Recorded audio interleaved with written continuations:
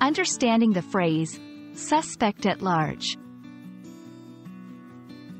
Hello, everyone. In today's video, we're going to explore a commonly used phrase in English, suspect at large.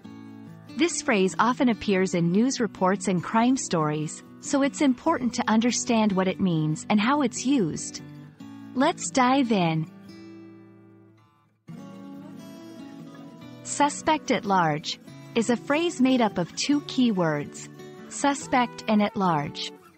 A suspect is a person who is believed to have committed a crime but has not yet been proven guilty. The term at large means that this person is not yet caught and is still free, possibly posing a danger to others. You'll often hear suspect at large in news reports, especially when discussing ongoing police investigations.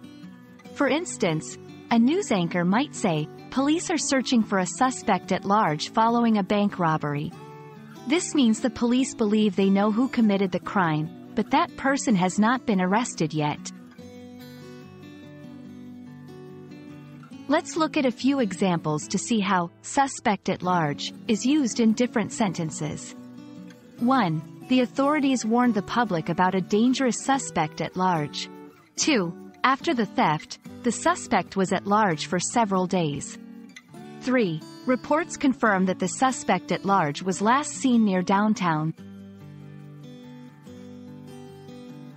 There are a few related phrases and synonyms that can help you understand suspect at large better. Fugitive, a person who has escaped from capture.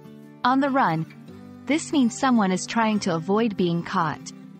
Wanted individual, a person that law enforcement is actively searching for. I hope this video has helped clarify the meaning and use of the phrase, suspect at large.